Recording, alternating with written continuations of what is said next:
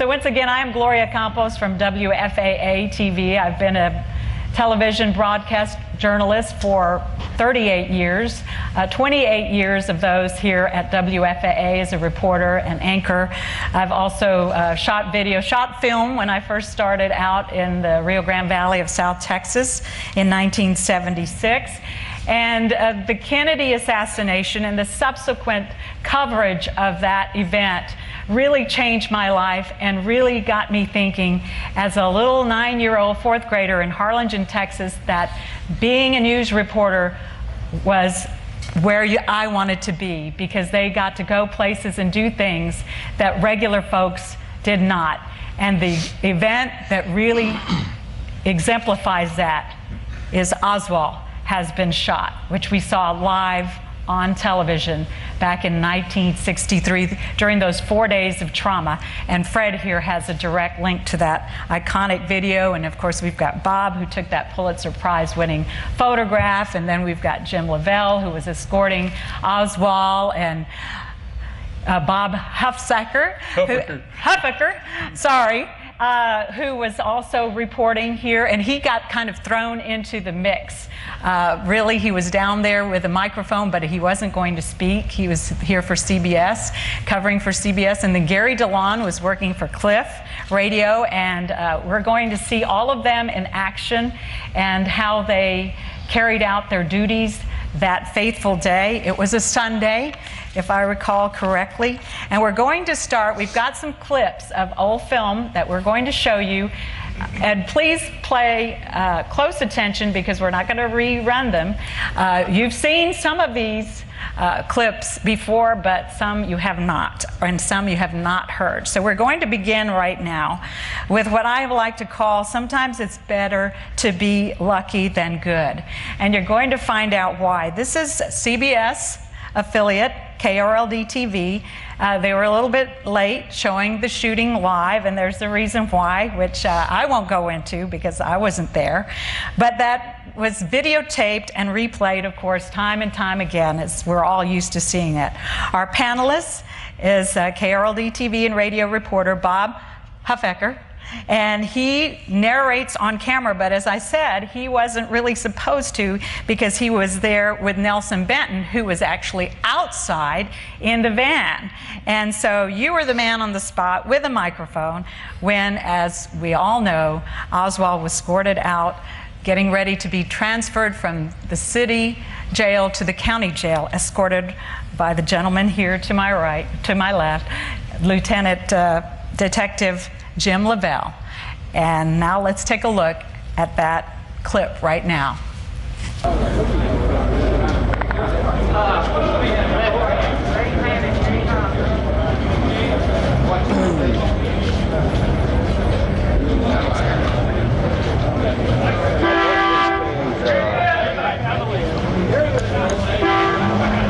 This is the basement floor of the Dallas City Hall, and that's a scuffle on the basement floor. It seems to concern photographers. He has been shot. Oswald has been shot. Lee Oswald. Oswald has been shot. We're going to switch now. Police are pulling. We're going to switch now to Bob Huffaker down in the basement of the courthouse, who is close to the scene. Go ahead, Bob. Lee Harold Oswald has been shot. The situation is now that Lee Harold Oswald has been shot.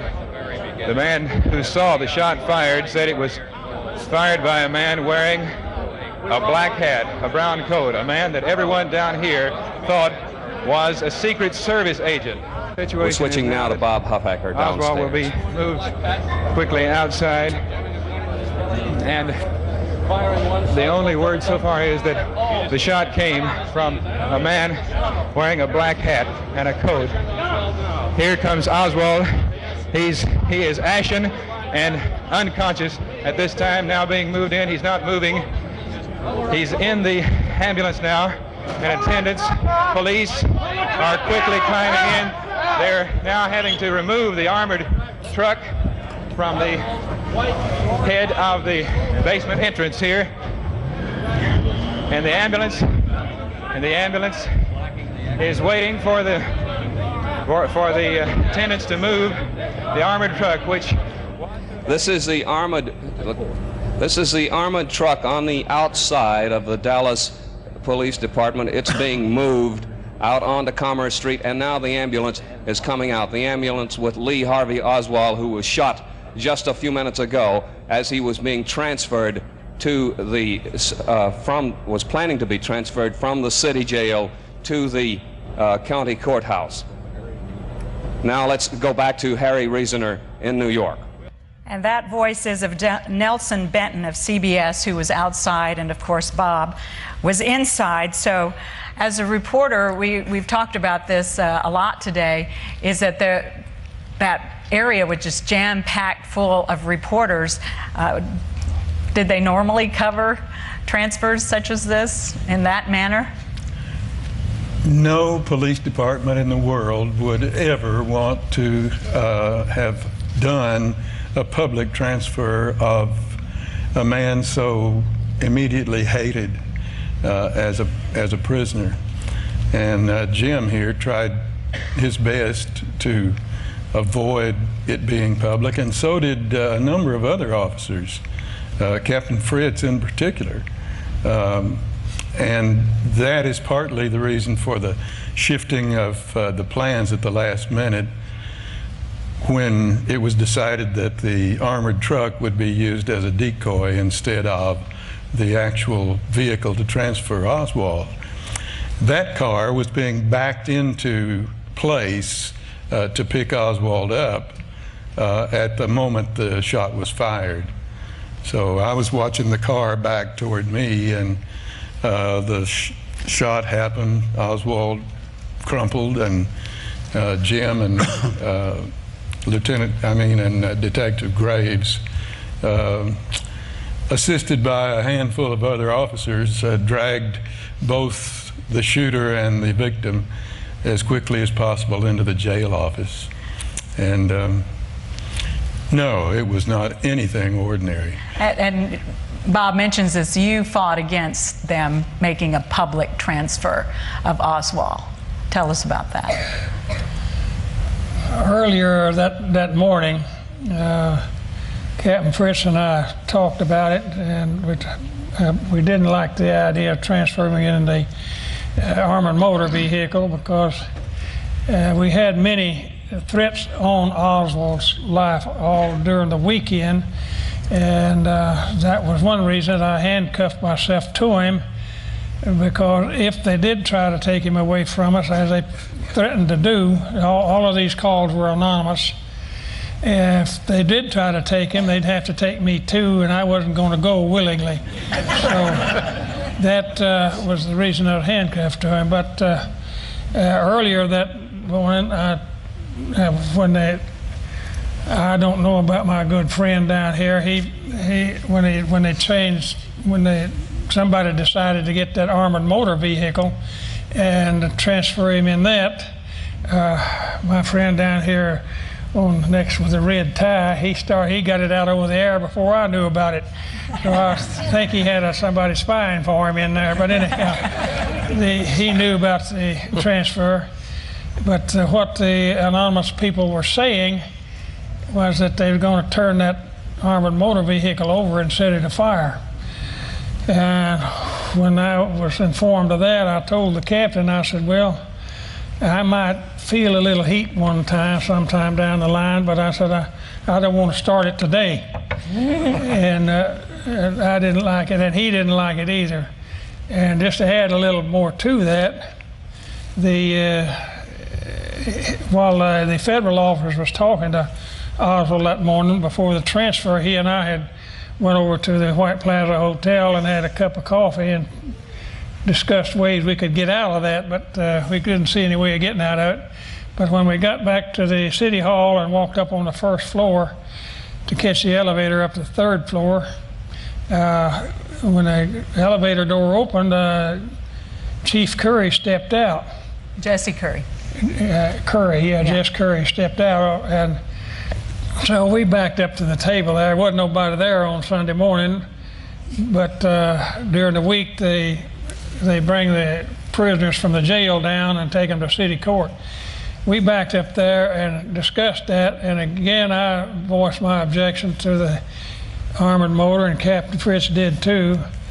And I told Chief Curry, I said, Chief, you know that this elevator stops here on the first floor.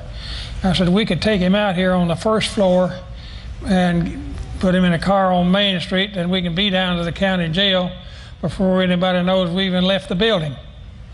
And his exact words to me was, Leavelle, I have given my word that they can film the transfer, and I'm going to keep it, because I don't want them to think that we mistreated him or abused him in any way, and the best way to prove that is to let them film the transfer.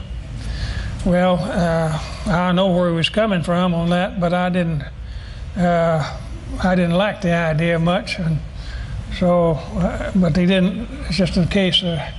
Well, he had more power than I did, so I couldn't change it. That's what happened. But, and the rest is truly history, as they like to say. And I think that's what's fantastic about having you all. That I like to say that reporters have a front row seat to history, and you all certainly have had the seat. Well, I wanted to compliment Bob here. It didn't take him a second to realize somebody had been shot. You know, he's And he wasn't supposed to go on the air, but he stepped in front of the camera. And by the way, you want to tell him why you called him Lee Harvey? Yes, yes. You noticed, of course, that I will go down in history to my sorrow as the man who called him Lee Harvey Oswald. I had been, as it turned out, the only reporter who had actually gone to see the official police information officer, who was Captain Glenn King. And that was on Saturday following the assassination, and Glenn was not necessarily happy to have me around. And I went ahead and said, I need to check these facts with you. And I already had my notes, Lee Harvey Oswald. And so I said, okay, this is Lee Harvey Oswald, ex-Marine, 24, and he said, it's Lee Harvey. And I said, now look, everybody else is saying Lee Harvey Oswald. Are you sure? He says, yes. I said, where did you get that? He said, I got it off the arrest record. So I thought, well, this is the official word. And I was only 27 years old, so I believed it. And he got burned. Boy, haven't we all been there as reporters? I was determinedly calling him Lee Harvey. Okay. So there you go. That's why. Now let's move on to our next clip. This is a rare color home movie that you're going to see here from George Reed. And it shows one of the remote trucks assisting NBC outside, and Fred will tell you a little bit about the relationship he had with the local stations, because we're so happy to have Fred Rheinstein with us today, because he hasn't done a whole lot of these events here in Dallas. And we're happy to have him back here from California. And he was coordinating NBC's coverage as director-producer. And so let's see, this is a very short little clip, and this was taken the day of the transfer, and you can see what kind of conditions, working conditions Fred had.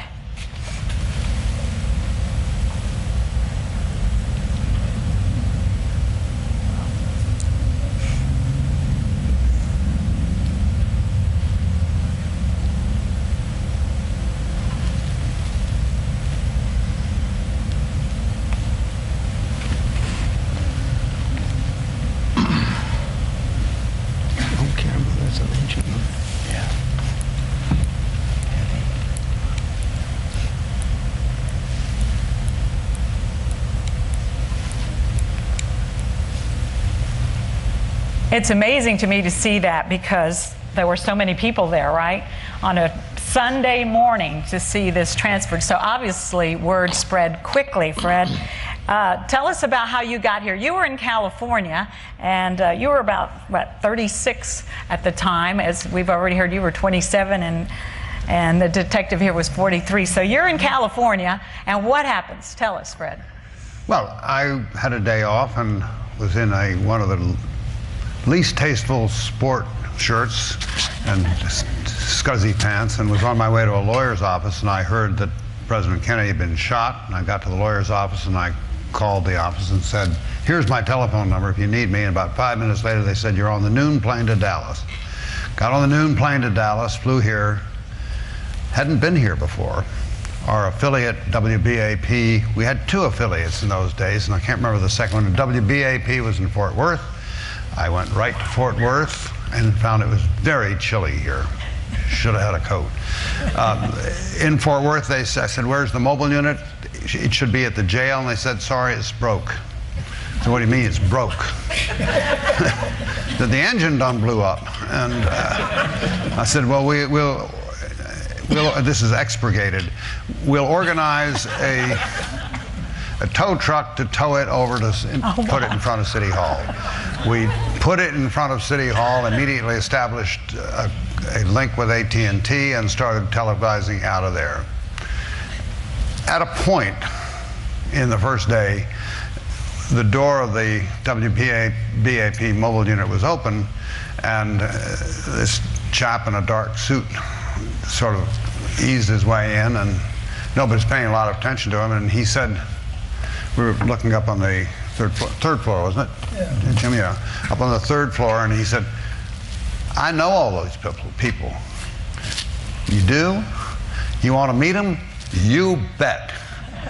I mean, we had a group of Fort Worth engineers and some guy out of California, and we were kind of strangers, and that was Jack Ruby. And Jack Ruby became our link with the 3rd floor, because, as Jim said, he wasn't necessarily loved, but everybody knew him, and he knew everybody, and he was able to really facilitate our coverage.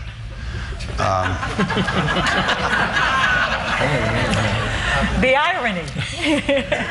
Yeah. Quickly moving on the coverage, it was not a total secret to us that he was going to be moved on that morning. And it was not, I believe it was 10 o'clock, wasn't it, sir? The chief said if you'll be here by 10 o'clock, you won't miss anything.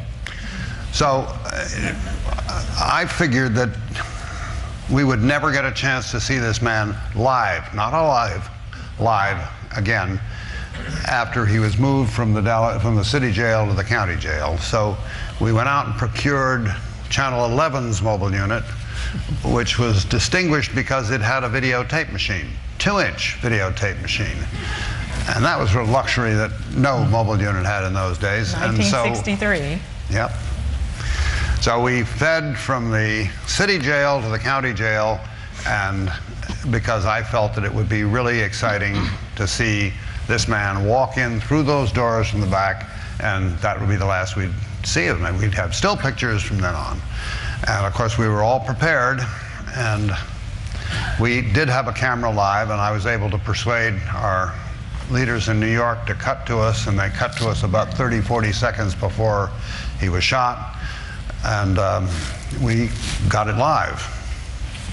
And that's why you all weren't on live, because the network hadn't cut over to you. From what I understand, Roger Mudd was being waxing poetically, and the network missed the opportunity to broadcast the shooting of Oswald live. But going back here briefly, Bob, before I forget, is when I was mentioning better be lucky than good, is that it sounds like you knew they were going to toss to you in the basement, but you could not hear Nelson Benton, and he couldn't hear you. And he was looking at that picture from a truck outside. You were inside there, weren't planning on being on the air, but you just come on and start talking.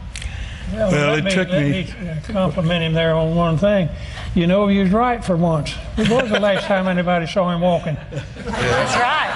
That's right. That is true. And that's, I'd rather be lucky than smart. Yes. Well, I'm not sure I was lucky, but we CBS was in control of what we were doing.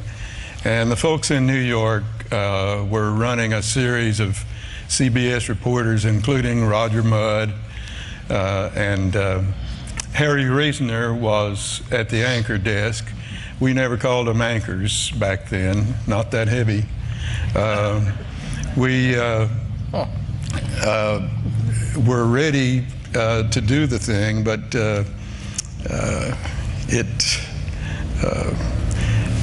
I don't know why they decided that we were not going to carry it live. But we decided we were going to tape it, and so we were all set up to tape it.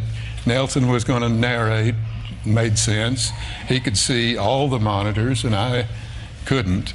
But after a while of being thrown bodily and then stepped on and jostled a bit. Jostled a heck of a lot in that crowd immediately after the shooting, I finally got back to my feet and managed to, or at least I had said Oswald has been shot.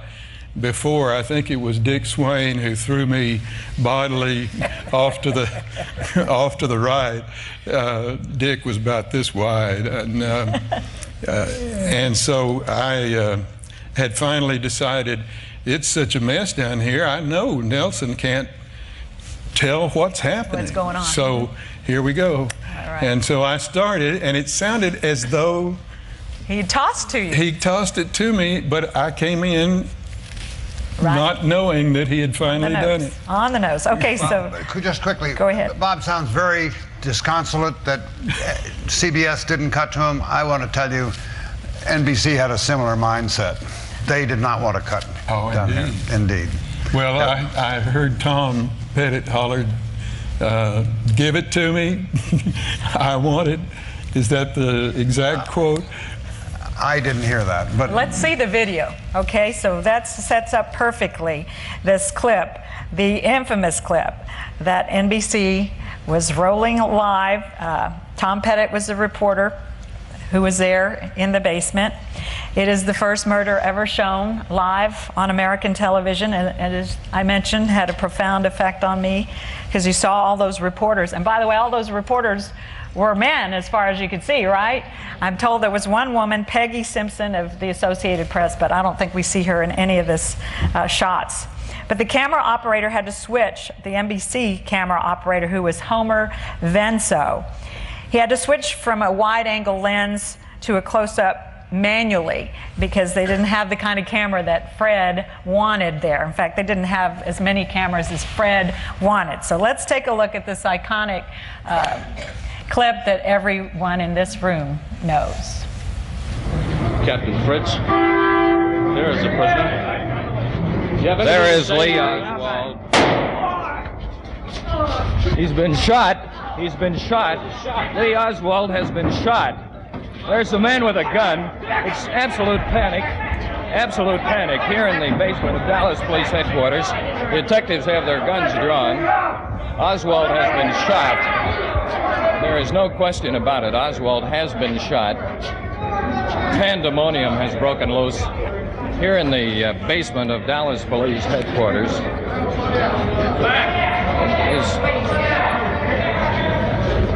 Now, whether the bullet literally hit Oswald or not, we are not absolutely positive. But there has been a gunshot. So there you go. That, you know, seeing this just makes my heart beat very fast because I know what must have been going through y'all's hearts and minds and having to relive this again today as well. But so Fred, as I mentioned, you were in charge of the coverage here, and you, of course, had just about everybody had a camera at the county courthouse waiting for the transfer of Oswald, which I understand was where WFAA was that day, and they were not in the basement as far as I know, and at least not with a camera rolling. And so you were coordinating all this with out-of-town crew. Tell us a little bit about how you decided to place your cameras and your personnel, and this, you see the camera just turn, the zoom, the lens change right at the moment. It's fantastic. Another fortuitous moment. Well, and in fairness, CBS's coverage really ended up being better than ours, but we had a second camera that we were going to move with the prisoner, actually moved after the fact, and it had a zoom lens, and in those days, all television mobile units had 3 cameras. One had a zoom-R, and the zoom-R had a stick. You moved in and out and that sort of stuff. And that was very flexible, very good. And that was going to be my key camera, and they miraculously, Jim, I don't know what you all did.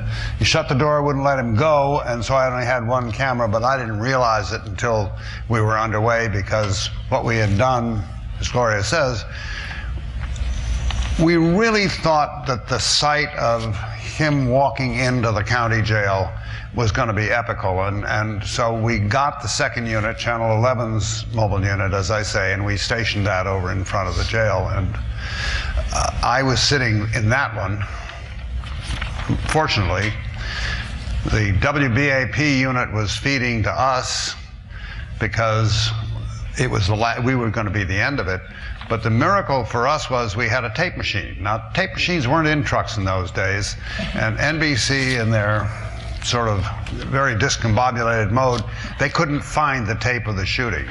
So interestingly enough, we ended up replaying the shooting time after time after time from that lovely Channel 11 tape machine.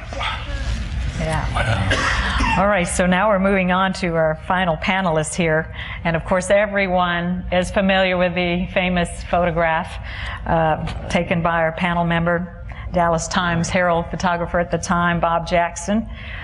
And he won a Pulitzer for his photograph. But you may not be as familiar with Gary DeLaune, who I have known since I was in college.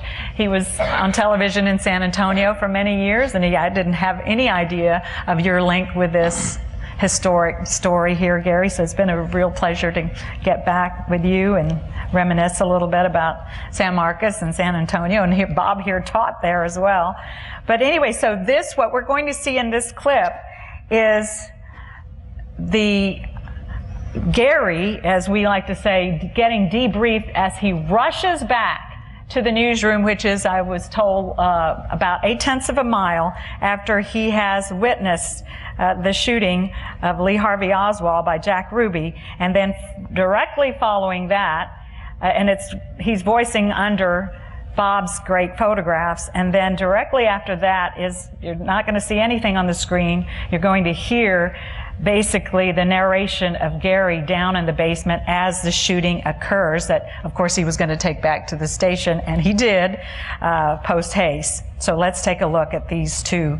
First a visual clip and one just an audio clip. This is Bob Jackson's photographs and Gary DeLaune. Gary DeLaune, who was on the scene at the moment, has come rushing in. He can't even talk now. Obviously coming. What happened, Gary? Go ahead. As Oswald was being escorted to an armored truck, which was about 100 feet from the scene. Suddenly, a shot rang out from right above our heads, and about this time, Oswald grabbed his stomach and slumped to the floor, and someone said, "Oh no." I don't know who said it. And there was a mad scramble, and a bunch of police officers made a dash for one group of men and grabbed someone, and about this time it was cordoned off. And then Oswald was dragged back into the anteroom off the checkout desk at the Dallas City Jail in the basement. That's your report. And Gary DeLaune was on the scene at the time. Did you get a chance to see the man? Did you see the man who... I know who the man was that shot You know Harvey Oswald. I think everybody does over there. I don't think his name has been released, but he is a well-known Dallasite who reportedly owns a Dallas nightclub. He has been taken into custody, and we don't know yet if this is the man or not. We are waiting to see.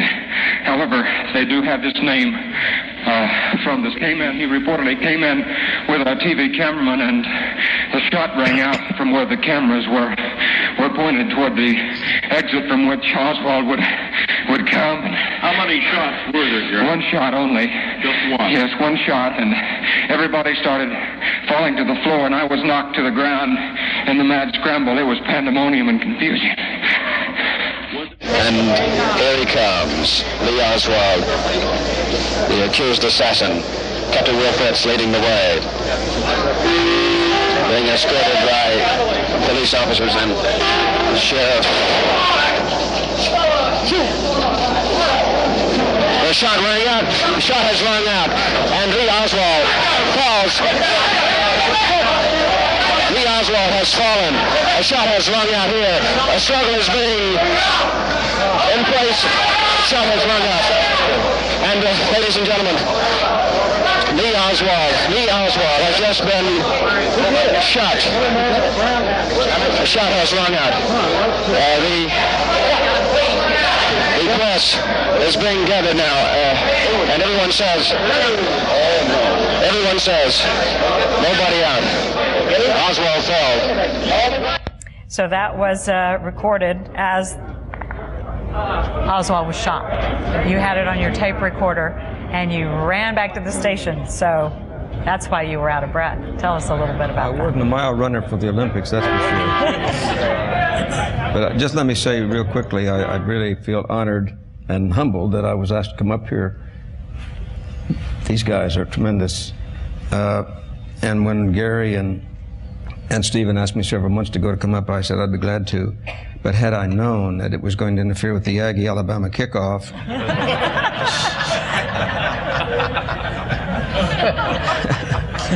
So you hightailed it, and that thing was bulky, right? Well, the recorder, it was not no tiny little tape recorder. Well, it was, let me say this. Gordon McClendon was a great broadcaster, one of my heroes. But as a station owner, he was the most frugal man I'd ever known. And he did not buy us a Telefunken or the real high quality recorders. A little reel-to-reel recorder, and it was a case, you know.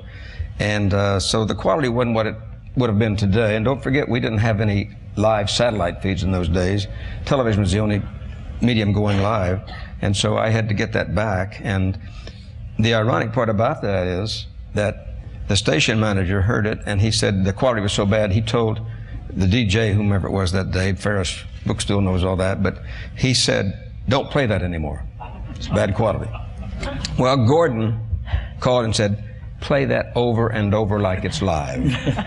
So wow. That's what happened. And the ironic part of that story is that I'd been up so many hours Thursday, Friday, and Saturday. The news director said, don't bother to go down there Sunday morning. It's, you know, he's going to be a routine transfer. Yeah. Well, I woke up, and I'd just been married 4 months, and my wife at that time thought she was going to divorce me, I think. But she said, I woke up at 1:30, and she said, where are you going? I said, I've got to go. She said, why? I said, I've been on this from the start, and I've got to finish it. And so I went down there, and had I not been there that day as a volunteer on my own time, KLIF would not have had that. So I felt highly compensated, even though it didn't show up in my paycheck. Right. Not at all. All right. Well, Bob, everybody knows your pictures, and we see you in these clips that you're the one down low getting, as they call, the money standing shot. in front of the camera. Yeah, which they told you to sit down. But tell us a little bit more. How long did it before? How did you come to work that day? But how long before you realized that you had the picture? Well, after the shooting, of course, we didn't have cell phones then, so I had to get to a phone and call the paper, and I called my chief photographer, and he said, did you get something good? I said, well, I hope so. He said, well, UPI is frantic. They want your film, and they are willing to send a runner over to get it. And I said, no way would I give my film to a runner. I said, and my words were, he might get hit by a bus on the way back. And so I said, no, I'll wait here. The paper wanted to send another photographer from the paper over to relieve me, so I had to wait there, and it was almost 2 o'clock. Of course, the shooting was 11:21 or so. Mm-hmm. So it was almost 2 o'clock before I got back to the paper and ran my film. And of course, everybody was anxious to know what I got, because Jack Beer's picture, which was shot a fraction of a second before mine, was already on the wire machine. Everybody was looking at it, and they said, do you have anything as good as this? And I said, I'll let you know when I run my film. And so I went and ran my film, and I remember looking at the wet film, you know, up to the light, and it looked good, and I let out a yell. And then our chief photographer and I went and made a wet print real quick and carried it out to the newsroom. And then we realized we had beat the Dallas News, which was our #1 goal in those days. You know. Some things never change. Right. And the competition in this business. That's right. So right now I'd ask you to hold up your cards and quietly so someone can come pass them down. You want them down this way? And I'm going to continue asking questions, but this way we've already got your cards and they can go through them. Gloria, could I go ahead, Fred? Interject one thing, because we've all just heard this. I'm not a reporter. I used to have to deal with them. But, thanks a lot, Fred. But think about the tone of these 3 articulate reporters you've heard. People who made their living commenting on things, being prescient, being wise, being reflective. They're so totally surprised in this atmosphere. Tom Pettit was one of the more lucid reporters I ever worked with. All he said was, he's been shot. He's been shot. He's been shot. He's been shot. Right. The whole sense of shock and surprise is part of the ambience that's awfully hard to convey. Right. Thus the name of the program, Oswald Has Been Shot. And so we continue now. This is, as we've mentioned, you all are kind of reminiscing amongst yourselves today, and that's been wonderful to watch. It's interesting to note that Fred comes in out of town and immediately meets Jack Ruby. But he was known to all of you all. So do you want to share, Fred, go ahead and share your story. You've got to tell them about Chicken Delight, will you?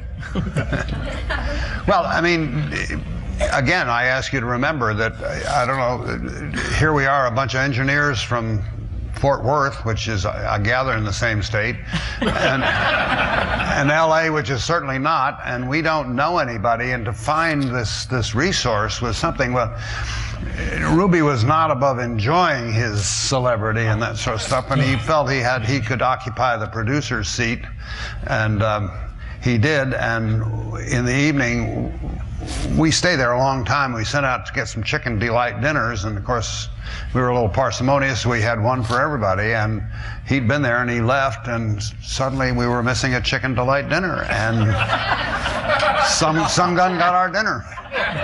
Walked off with a chicken dinner there. Now, reading your oral histories, and if you haven't done that, please do. The stories are tremendous. And Gary, you mentioned that you weren't really, you knew Jack Ruby, and you mentioned he was a little man trying to be a big man. Tell us a little bit about him being like a hanger-on. He was a wannabe. Obviously, he meets Fred right away. First off, they admitted their age. Bob said he was 27 at the time, and JR was 43. I was 18 at the time. Yeah.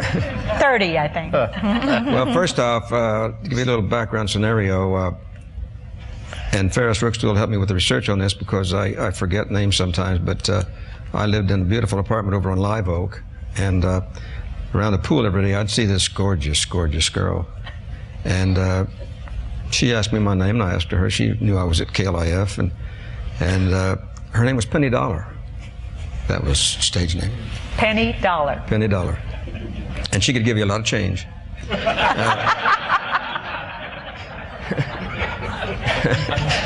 But Jack gave me he gave me a card with his name on it. He said, "Come down anytime. Come down.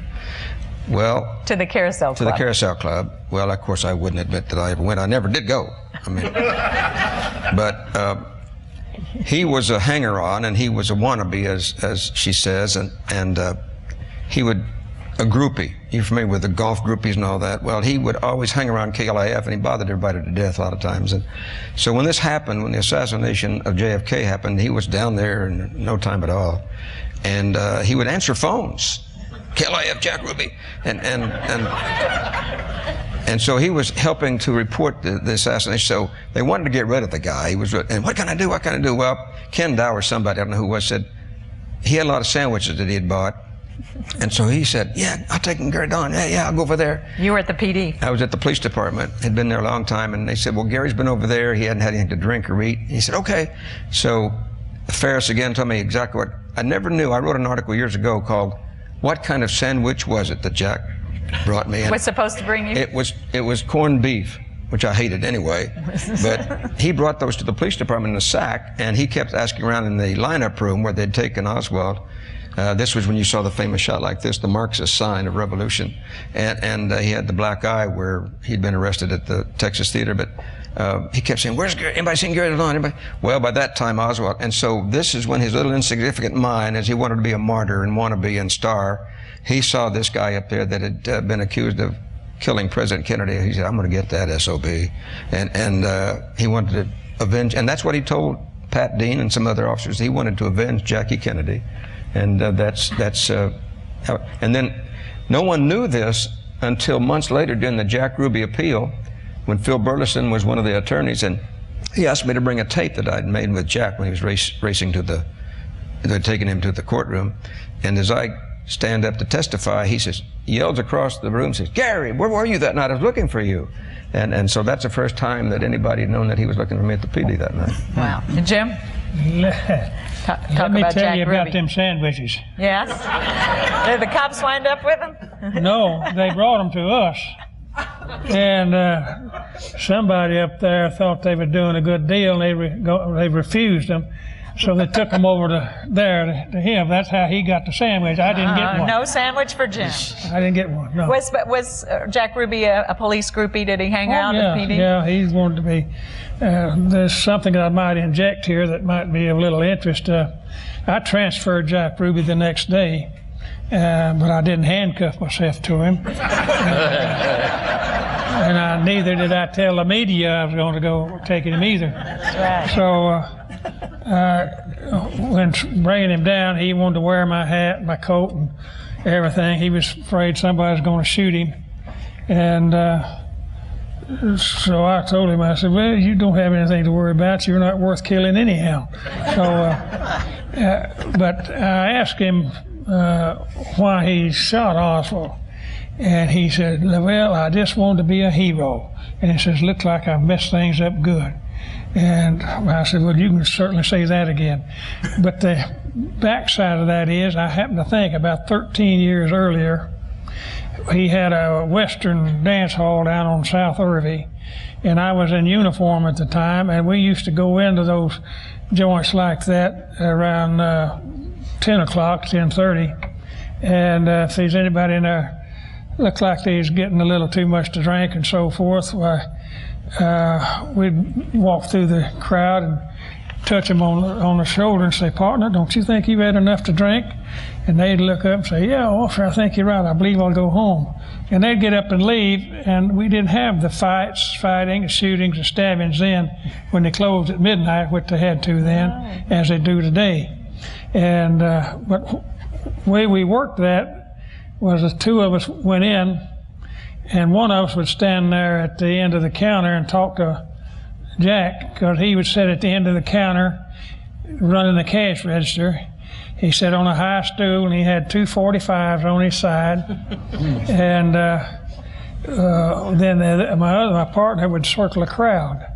And if he run into any trouble, he'd just hold his hand up, and I'd go to him. Or if it was the other way around, he was standing there. But one time while I was standing there talking to Jack, he made this statement. And I didn't think about it when he told me that he wanted to be a hero when I transferred him till a few days later. But he told me while I was standing there talking to him, he said, you know, I always want to see 2 police officers in a death struggle with a fight, and I could jump in there and save them and be a hero. And so then it dawned on me what he had told me 13 years earlier, and it fit together. That's exactly what he wanted to do. He wanted to be a hero. Wow. He wanted to be somebody. Let me just add this. There was a different side that everybody knew Jack was kind of a sleazy guy. And he'd been run out of Chicago, so the story was, because he was in a punchboard operation in Chicago, and supposedly somebody in the mob didn't like him. But anyway, my wife was 24 years old. She was the emergency supervisor at St. Paul Hospital. And Jack often, especially after a late night, like Saturday night or whatever, after the club had closed, he'd bring his girls in for the necessary inoculations or whatever. And he said one night one came in, beautiful girl, said she'd been hit in the mouth with a beer bottle or something, so they had to stitch her up. And she said, Jack, though, was always so concerned about his girls. Very nice. Said, Miss Taylor, can I be a... So one night he brought in his bouncer. He accompanied the O'Neill ambulance, I think. And he'd been stabbed in the stomach with a bed spring. Don't ask me how, I don't know. But he was a bed spring. Bed spring. And anyway, he was bleeding profusely, and so she had to cut the clothes off of him, and she had no help because it was loaded that night. And so she said, Ruby, get in here. And he'd been out pacing the floor because he was so concerned. And he said, yes, ma'am, what can I do? And so he had to help her cut off those clothes. And she said he was always a very good gentleman, very courteous, always said, Miss Taylor. And so that was a different side of Jack Ruby that everybody knew, even though there was, maybe that little glimmer of light. Bob Jackson, how did this event change your life, your career? Well, it didn't change my life so much. It did make it easier to get a job if I wanted to, like I did leave the Times Herald and I went to the Denver Post, and I didn't have to show them a big portfolio or anything, So I didn't have any trouble getting a job, but, in that sense, it helped. It gave me credibility. It also put the pressure on to, in future assignments, no matter how small and ridiculous some of them were, you still, felt like you should do the best job you possibly can because you have some sort of reputation to live up to, But otherwise, I'm not really much different. I might, if we have time, I might mention this. Yes. On that day, my assignment was to shoot the prisoner transfer and then go out to Parkland Hospital and photograph the press conference that Governor Connolly's wife was having. And while we were there at the police station down in the basement, we realized, the reporter and I realized that we weren't going to be able to make both of those assignments because they weren't bringing Oswald down when they said they were. So he went and called the newspaper, talked to the guy on the city desk, who I won't mention his name, and he said, well, you go back and tell Jackson that to blow this off, if he doesn't have time to get the picture, if they don't bring Oswald down, you've got to get to that press conference because it's important. And so he came back and told me that, and I said, there's no way I'm going to leave here. And I knew my boss would back me up on this. And so I said, you go back in there and tell him we're not going to leave. They're going to have to send some other photographer. So he did that, and he came back and said, well, they told him that you guys are off the hook because we're going to send Willie Allen, who just happened to drop into the paper. So just think, if I had listened and left, and I would not have gotten the shot, and I wouldn't have made Leavelle so famous. While we're on here, let's try to keep our answers a little shorter because now we've got questions from our audience here. And right on, Bob, while you're talking about this photograph, obviously, two real quick questions. How do you feel about its place in pop culture, from one of our audience members? And how is the negative being protected today? Two good questions, I think. First, what was the first one? Number one, how do you feel about your photograph being part of pop culture? And number two, I have mixed feelings there. Okay, tell us. The negative's in a safe deposit box in Colorado Springs. Okay. You have mixed feelings. Yeah. Why? Well, I don't know. I think this many years later, it's not so bad. But at the time. But, right soon afterwards, when somebody came and wanted to put the image on T-shirts, I said, no way, And that was within a few short years after the assassination. Wow. But anyway. Wow, I had not known that. Bob Huffaker, You all mentioned this briefly. You all knew that he was going to be transferred. So how concerned were you that something like this was going to happen? I'm struck by the comments in your oral histories. In all honesty, we were concerned. The first day that I had spent I had been at Parkland Hospital on the Friday until the hearse left, but my assignment the next day and from then on was the police beat, because that was usually mine anyway. And so I was assigned to go down there. And what was that question again? Well, you all kind of feared this when it happened, right? Yes. I started to mention, as a matter of fact, that the Saturday before Oswald was shot, Nelson Benton and he was the CBS correspondent. I was the local KRLD guy, so I pretty much deferred to Nelson. We were sitting on the third floor, on the floor with our backs up against the wall, watching those elevator doors open up and people disgorge from the elevator. And I said, you know, nobody's checking IDs right now. What if somebody just stepped out of one of those elevators and started raking us with a Tommy gun? And we looked at each other, and without another word, we got up and moved. And from that time on, we were keenly aware, because of all of the crazy calls that Jim has mentioned, and the same kind of thing was going on at the switchboard of every media outlet in town. We were aware that we were at the epicenter of a really dangerous situation. No, I really think that it enhanced the whole live coverage. I think people saw the value in it, perhaps? Oh, yeah.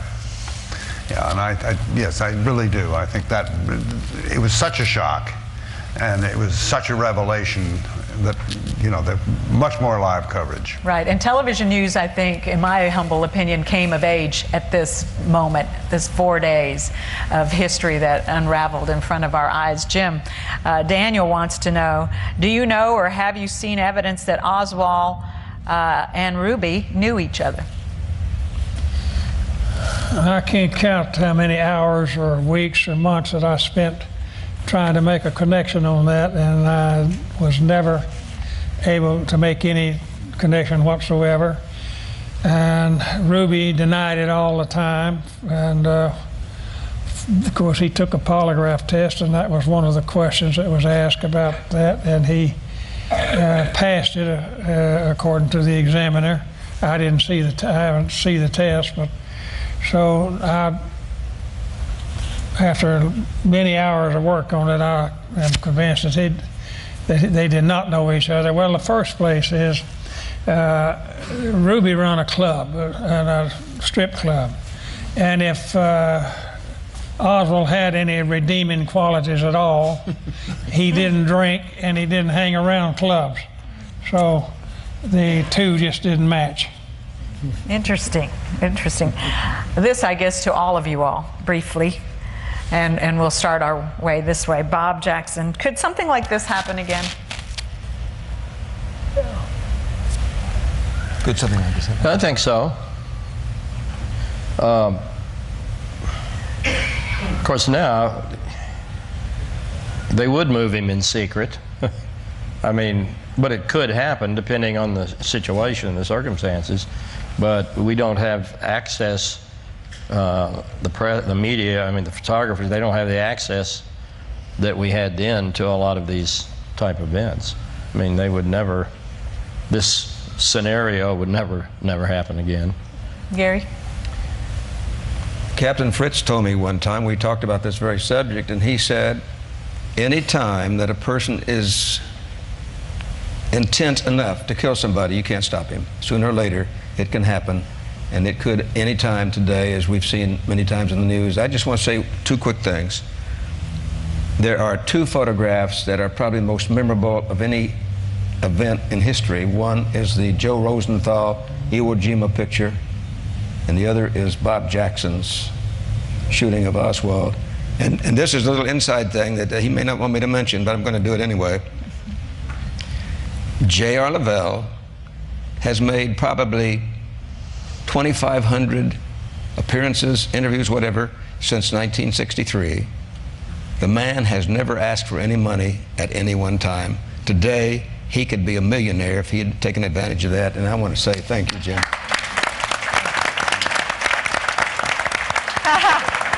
Hand it over, Gary. Fred, could this happen again? Sure. You bet. And I mean, I think particularly in the kind of an environment we're now living in where people kill each other in random ways, and instead of the coverage causing it to be suppressed, people are encouraged to do it. Look at the television, look at the newspapers. Yes, I fear it could happen again. Bob Huffaker. Yes, I am of the same mind. I'm afraid that you can't set up an absolute security perimeter around everything, but certainly since those days there has been a great deal of advance in metal detecting technologies and things like that. Right. And also a great increase in security in normal everyday offices like television stations and newspapers. Yeah, well. Yes. Well, sometimes. Yeah, you can't even go up into the Antares, what it used to be the ball, the Reunion Tower ball, without going through security now. And at the county courthouse, they took away my comb. So when I went for jury duty. So moving on to some of our questions here, and they are really some good questions. Yeah, well, you said yes, but go ahead, answer. You want to expand on that? Definitely, it can happen again, but what they won't do is pull the stunt that we did, because everybody learned from that. They won't have a public display. But yes, it can happen. And did the chief take a lot of heat for that afterwards? Oh, and he was kind of coerced into doing it. He didn't want to do it either, according to you. I don't know. But I'd like to talk. He was pressured. He was definitely pressured. Oh, yeah. Yeah. Of course, my friend down there on the end, he told me several times, he said, look, I've made a hero out of you. And all that publicity. And I said, yes, and I made a millionaire out of you. And I'll trade places with you.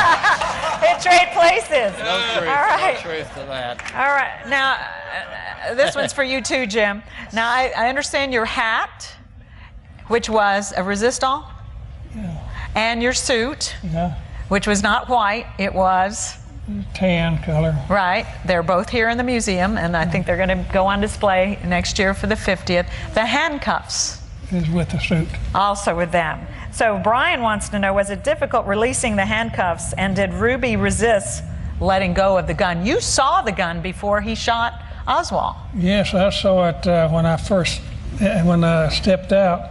The camera lights come on, and it momentarily blinded me, but I was looking down, and he had that gun in his hand and holding it by his side, and that is when I made my first move, because I realized then that he was about to shoot Oswald, and I tried to jerk him behind me, but since he was right close to me, I couldn't move him much. If he'd have been at arm's length, I could have jerked him plumb off his feet, but he's right close to me. So when I jerked back on him to pull him behind me, all I did was turn his body so that instead of the bullet hitting him dead center, it hit to the left of the navel. And of course, it went all the way through and lodged over here. It actually hit the end of the 7th rib and glanced off and lodged just under the skin here. And when I checked him, I could roll that bullet around underneath the skin just like that. And so when I got him to Parkland Hospital, I went into the operating room with him, and I told the doctors, I said, before you do anything else, I want that bullet out of him. And so he pinched it up and hit it with a scalpel. It popped out into a tray that a nurse was holding. I immediately took my trusty pocket knife out that had a sharp point on it, and I told the nurse, I said, I want you to scratch your initial on the butt end of this while I watch it, because you and I will be testifying in court that this is a bullet to come out of him. And we did several times. I did on hearings, but it's just one of those things that you can't help sometimes. That's good detective work there. So why was there an ambulance already at the police station? I wondered that too when I saw it. They were just kind of signaling it in because the truck was still up there, the armored truck. We were fortunate in a way. O'Neill's ambulance had been on a call and had headed back to their office, and they picked up the call on their radio, and they was only a few blocks away, and they radioed in and said they'd take the call. And so they were there in just a matter of a few minutes. Somebody wanted to ask the question earlier, how much time elapsed between That's what the I time. asked you. From the time he was shot to the time he was loaded in the ambulance, how much time went by? I estimate it wasn't more than 10 to 12 minutes at the most from the time he was shot until we loaded him on the ambulance. Took me that long to run to the station. Right, because you ran almost a mile. We could tell that too. Well, we asked Bob Jackson earlier, how did this event change your life, Gary? We've heard Bob talk about it a little bit. Made him rich. Made Bob. I think He's not going to let you live that down, Bob Jackson. I think I got a raise from 118 to 128 a week. Yeah. But, and also taught me that I ought to need a good quality recorder whenever I go out on the scene. But we were talking about this earlier, and the only way it changed it was the fact that, I mean, I was a wet behind the ears newsman in those days. I mean, I'd been in business a few years, but nothing ever like that. And to think that I was able to cover it, and hopefully proficiently, it gave me confidence for my career. And I never doubted my career after that. Fred, how did this change your life? Well, I probably saved my job. My boss didn't like me much, and I think he was going to fire me, and he was forced to keep me. And you really pushed for the coverage there. You said you didn't want to go live. Oh yeah, so there was the president of the network was sitting next to my boss in New York, and he said, "We're going to stay there, about to go into the rotunda, and we're not going to cut here." And I made some aspersions about my boss's manhood and whatever, and he did. I just want to say one thing. You know, here I was from out of town, and here we are 49 years later. Jim, I'm awfully sorry I didn't get to meet you then. I'd have felt different. I wish you'd been directing for CBS, too. That's a good one. Bob, how's this changed your life? You've had quite a varied life, too. He was teaching in San Marcos, too, and, you know, television newsman. Well, yeah, it was a lot of fun. It was... your career. My career, such as it was varied. I ended up, this assassination finally drove me to want to do something more productive in life. So I decided I'd become a teacher. And I went up to the University of North Texas, met my glorious wife, Viva, and also got a master's and a PhD and taught English for the next couple of decades, and never ever blew my cover. I never let them know that I had been a news person. That you were at front row to history. And I would have never been able to explain an independent clause to my students if I had ever let them know. So I was teaching English, and I felt it was a little bit more productive thing to do. For most newsmen, if they said PhD, they'd say piled higher and deeper. Yes, as a matter of fact, most people who insist on being called doctor probably should be called something else. Jim Leavelle, how has this changed your life? Well, you were already a veteran police officer when this happened, and did some good police work. I tried not to let anything that happened in my police work interfere with my personal life, and the incident was never mentioned around the house unless someone else brought it up. But if you had asked me a month or two after the assassination how long this would remain in the news, I'd have said give it 3 or 4 months and you won't hear anything else about it. Wow. But here it is 49 years, and I still get roughly 300 requests for autographs a year. I average about 3 a week. That's more than me. So, I get that many. well, you don't deserve that much. Oh boy, I'm telling you, we're finding out. Okay, so everybody up here except for Fred was here in Dallas when the president was shot, right? Is it right? Something. Yes, go ahead. Anybody runs into my wife, please don't mention Penny Dollar. Okay, no, okay. Just between us friends, he didn't know Penny Dollar. All right, your single most, starting with Bob Jackson, what's your single most vivid memory of 11/22/1963? What has stayed with you decades later? Of 11/22? Yes, the actual day of the president's assassination. Seeing the rifle in the window on the ledge with an empty camera in my hand that I had just unloaded. Now you were working That's the most crowds, vivid right? memory, yeah. You were working the crowds, taking pictures for the paper, and you just run out of film, and you look up. Yeah, I'm sitting on the back of a convertible up on. You were in the motorcade? In the motorcade, in the 8th car, and I had already been told, unload your camera and put your film in an envelope, and Jim Featherston's going to be standing on the corner of Main and Houston, and when you see him, give him the film. And it was just pictures from Love Field through town in the motorcade. So I did that. As we turned the corner, I saw him and I threw it out. And the wind being gusty that day, and Featherston was a little chubby, and he had to chase it. The wind caught it and he had to chase it, and we were laughing, and that's when we heard the first shot. And the car, we had made the turn, and we're facing the book depository, and I'm trying to figure out how I'm going to load the camera real quick, but not really feeling like I should be in a hurry. And we heard the first shot, and then a pause, and then 2 more shots closer together, and I just looked up where the sound came from, and there was the rifle on the ledge, and I could see him draw it in. Oh. And that was my most vivid memory of that day. Gary, 11/22, because you said you worked the whole weekend nonstop. That was the president was here on Friday, and. Well, first off, you don't think that you're going to be involved in anything that magnitude, and as I said, I was an experienced newsman, and when that phone rang that day, you just react automatically. Pardon me. The rule was you turn on your tape recorder and you say, "Who is this?" And I didn't do that. And then only till the last few months, Mr. Rookstool has found out who that was, and he told me who it was. So someone called the station to tell you that the president had been shot. It was another newsman from Houston, and I immediately followed up. Pardon me. Oh boy. And I confirmed it with the police department, and we went on the air.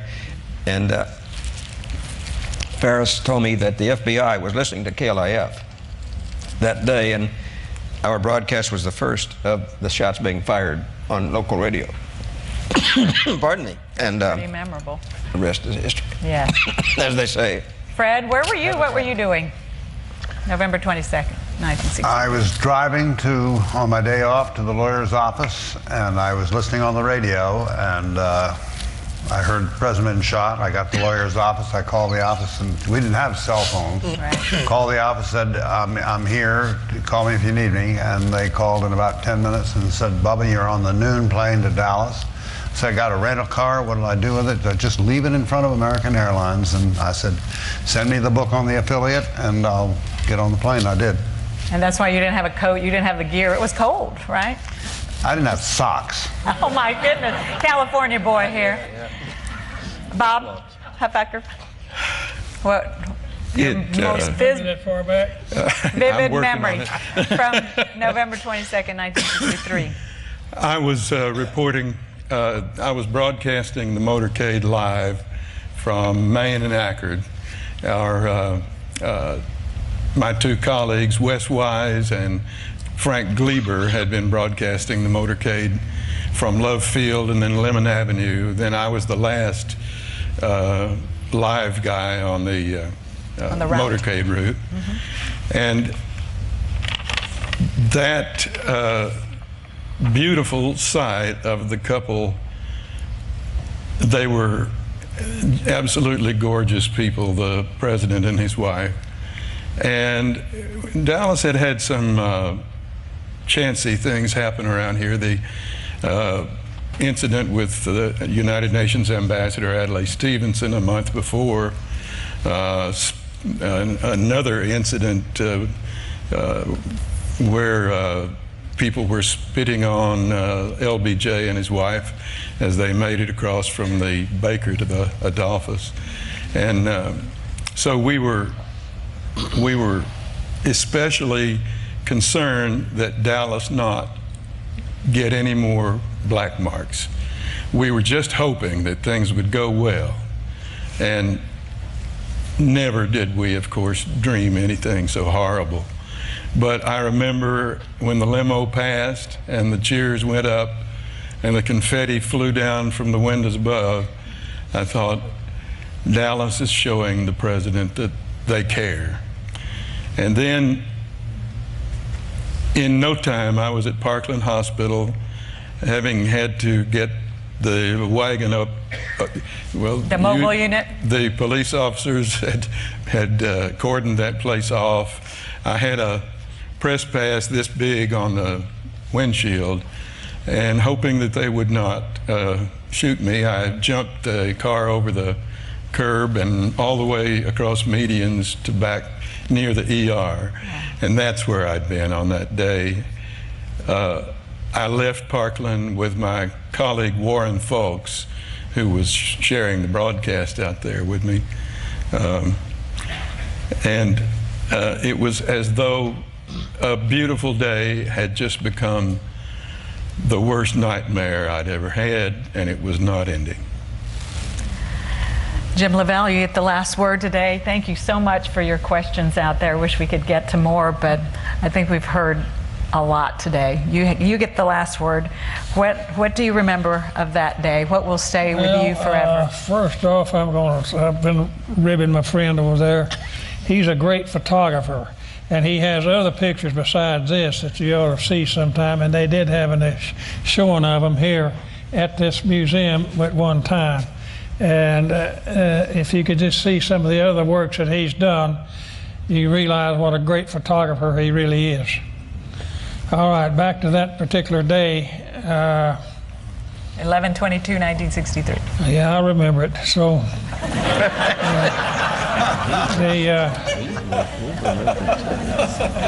all of the officers in my bureau were given assignments that day, and we had 2 of them riding in the motorcade. But my partner was on vacation, so Captain Fritz told me, he said, why don't you just stick around the office and take care of anything that comes in? So I said, well, of course, I always agree with the captain when he tells me something, so I stayed there. But they sent Charlie Brown, a patrolman, up there to work with me. And I had information of where an armed robbery suspect was holed up. And I told Charlie, I said, let's go see if my information is any good.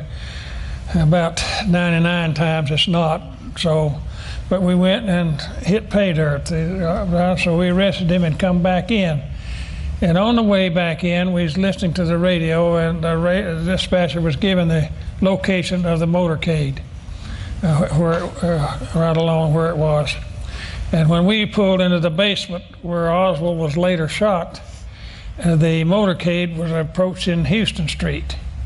And so the assassination of the president happened after we turned the motor off and started walking through the basement, caught the elevator to the 3rd floor. When I walked in the 3rd floor office, Lieutenant Wells told me, he said, well, they shot the president. I said, oh, yeah, I know they did, because I had just been listening to it, and I thought he was pulling my leg, but he had the squawk box on, as we call it, from the dispatcher's office, and it didn't take but just a second or two to figure out he was telling the truth.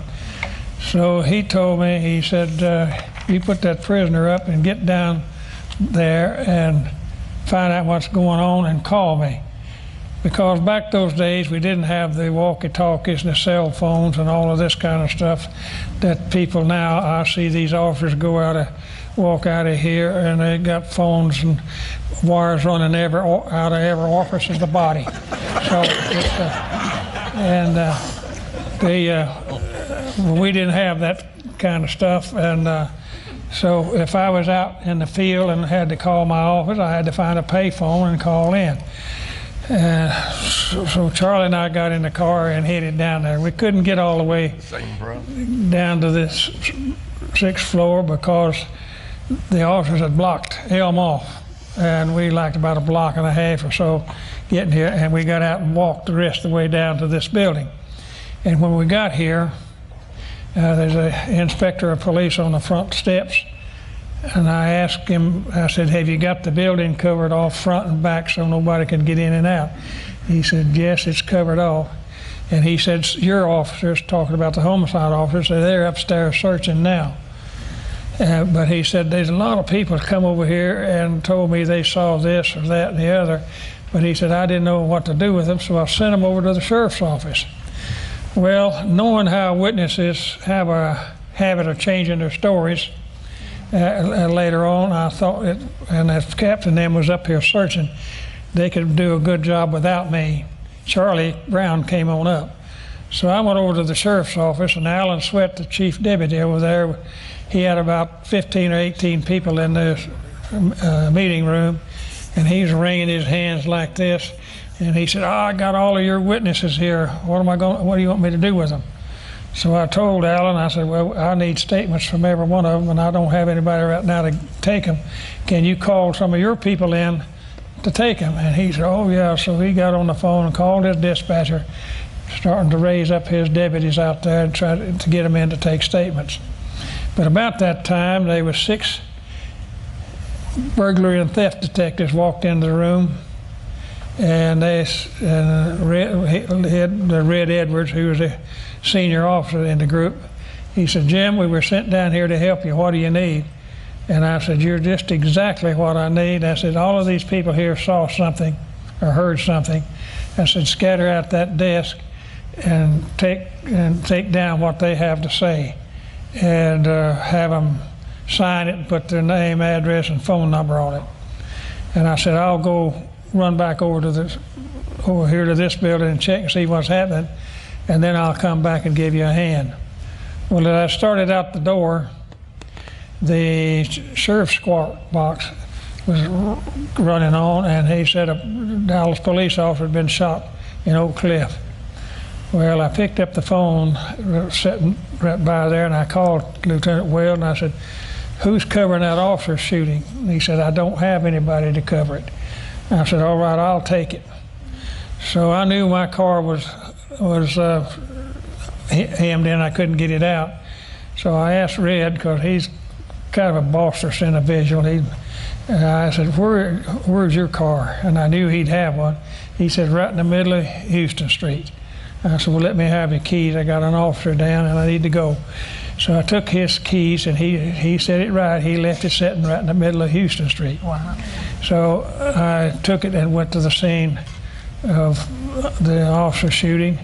I talked to a couple of the witnesses, and the crime lab man showed up and asked me what pictures I wanted. I told him, I said, I want shots of all 4 sides of the car, and some other shot there. And I said, you can take anything else that you think might be of interest. And at that time, of course, they were having calls coming in of a suspect here and there and what have you. So also the officer that answered the call on the tippet, he had some empty hulls that came out of the .38 revolver, juggling them like dice in his hand. And he told me what he had, because the 2 sisters, Davis sisters, lived in the apartment right in front, and they saw Oswald empty those shells out of his gun as he run across the yard in front of them. Well, I asked him, I said, how many people handle these these bullets here, these shells. Well, everybody has. I looked at them. I said, well, I guess that shoots the fingerprints off of them. But I said, we got one salvation. I said, if we ever come up with a pistol, we can have evidence. A tie? Oh, the centerfire, the powder? Firing pin. The firing pin mark, that will be in there. Excuse me, I just turned 40 the other day and I'm trying to I lost that. Yeah. Get the firing pin deal, and which we did end up with a pistol, and we did I did have those firing pin marks checked, and they did pan out to his gun.